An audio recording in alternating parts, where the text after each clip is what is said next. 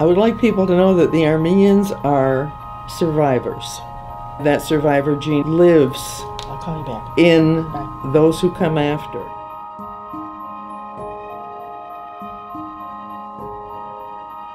I was born in Bari, Italy, and we came here, my parents and I came here in February of 1952.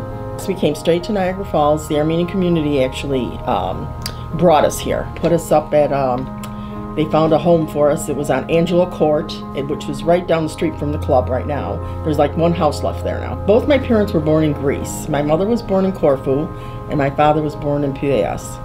My mother was Jewish, so she was in a concentration camp in Auschwitz. And after the war, when she got liberated, they were sent to Italy. And my dad, after the war, told my grandmother, and he had a brother and a sister, he said, go back to Armenia and I'll meet you in Armenia. Well, they went to Armenia, he went to Italy. I don't know why. He met my mother there, because they were at the camp for a couple years. And they ended up getting married, and I was born there. My name is Sonya Gregian, maiden name Saruhanyan. Born in Woodstock, Ontario, Canada, went to grade school there. Moved to St. Catharines, Ontario, and completed high school there. And a few months after that, came to Niagara Falls, New York, to marry an Armenian from Niagara Falls, New York. My father was born in Armenia, and he was one of the survivors of the Armenian genocide. He was either 4, 5, or 6 years old. They never could remember when he was born. All they could tell me was that he was born during the blizzard on St. Sarkis Day. Since I was a stay-at-home mom, at that point, they dragged me down there. And I just did what they told me to do. And I was amazed at how they got things done. Not to mention the fact that when they served 200 people dinner, they served them on china plates. And they'd be there washing those dishes without a complaint. I learned a lot from watching them and what a lot of work was. And I have to say, every one of those women had the softest hands I ever knew. I don't think I started going there until I joined the ARS. Probably. Yeah, because I think I joined the ARS in '94, and that's when I really got involved. Because I mean, I was raising my children too. You were still working too. I was working, and I had 2 kids, so I really wasn't going there. Once I joined the ARS, then I started to go to to help them bake and in the kitchen and stuff. I think I dragged you. Probably. Yeah. The kitchen was small. It was half of what it is now. We expanded the kitchen and to the bar. We took out 7 feet of the bar. In the old days, all the boys would come and stand at the bar, but we didn't have that anymore, and the older they got, the less they drank. So, but I don't know how those women fed 200, 250 people in a kitchen half that size. But they did. Always chicken and pilaf on Sunday. Yeah. It meant you were being successful in the new world.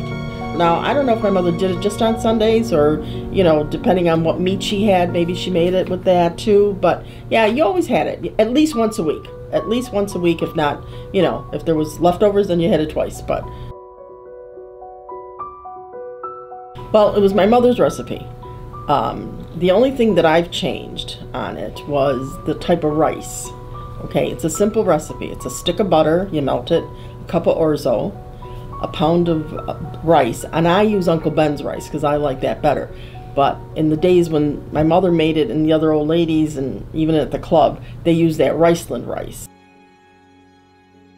I always put a little extra butter in, but that I'm guilty of. I always That's do. appreciated. But that was my mother's recipe. That's what she made, and that's what I learned, watching her in the kitchen make it.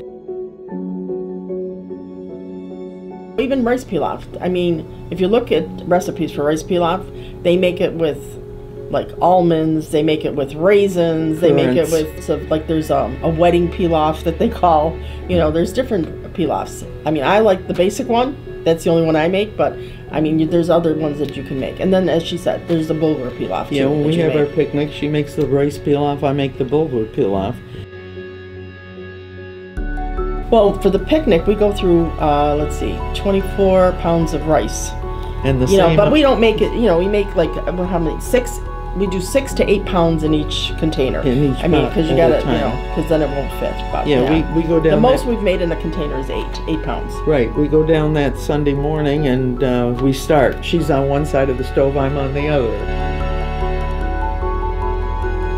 You know, just to keep it alive as long as we can. We're hoping that we can get a few younger people to come in and learn and join us, because we're not going to be around forever, you know. And it's a beautiful community. It's a beautiful type of thing that, you know, our food, our culture, everything. So we just want to perpetuate it and, you know, keep it going if we can.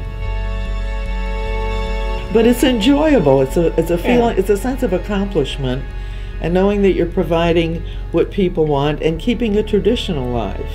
I think it's very important to keep tradition. Traditions are built through language, music, food, dancing, and as much of that as we can keep going, I think we owe it to the generations that are coming to keep those traditions alive. And if they remember that, then some of them will delve into the past and learn even more.